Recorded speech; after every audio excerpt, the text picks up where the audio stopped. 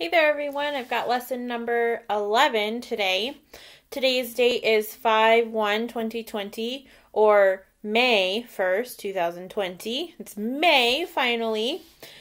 So for today's math lesson, we are working on just completing the number sentence. So on the front, they've given us some pictures to look at.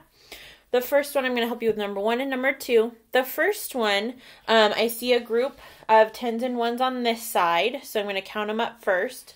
I've got 10, 20, 30, 40, 50, 51, 52, 53, 54. Okay, so on my first line in my number sentence, I'm going to write 54.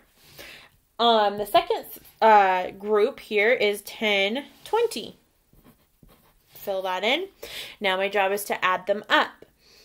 For this one, I think it would be the easiest to just count up the pieces here. So I've got 10, 20, 30, 40, 50, 60, 70. Now I'm going to go back and count the ones. 71, 72, 73, 74. Okay. Another way you could solve this is once you've found the numbers in your number sentence, you can line them up on the side. So I'd have 54 and 20. Line them up like this.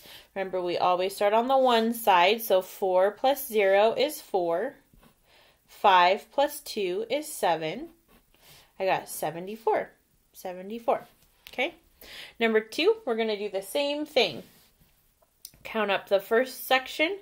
10, 20, 30, 40, 50, 51, 52, 53, 54. Again, 54. And find the second section, 10, 20, 30, 40 this time. Okay? And again, I could count them up from the picture, or I could line them up to add over here. I'm going to do both for you.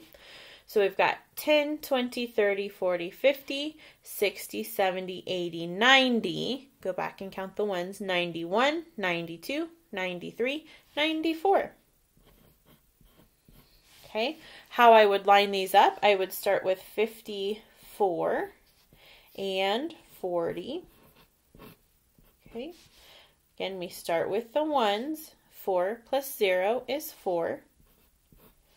5 plus 4 is 9. 94. 94. We're good. Now on the back, I'm going to help you with letter A and letter C. This time we don't get a picture. Okay, so it just tells us to solve. We get to pick the way we're going to solve. This is where it gets fun for us because we get to pick the way that we like the best. I'm going to show you 2 ways that I like to do, but if you have a different way that you like to solve, you can do it that way. So the first way I like to solve is to just draw a picture. So I've got 47. I'm going to draw quick 10s and 1s to show 47. So that would be 40, and then 1, 2, 3, 4, 5, 6, 7. So that's a quick way to show 47. Over here, I'm going to show 40 with 4 10 sticks. Okay, and then I can count them up. So I've got 10, 20, 30, 40, 50, 60, 70, 80, 81, 82, 83, 84, 85, 86, 87. Okay, just like that, I've solved the problem. The other way I really like to do solve these problems is to line them up like I was showing you on the front. So I've got 35 and I've got 30. Now notice when I say line them up, these numbers are right on top of each other, right? The first number, the first digit in our number is lined up together, and the last digit in our number is lined up together. So that way, if I wanted to or needed to, I could go like this, right?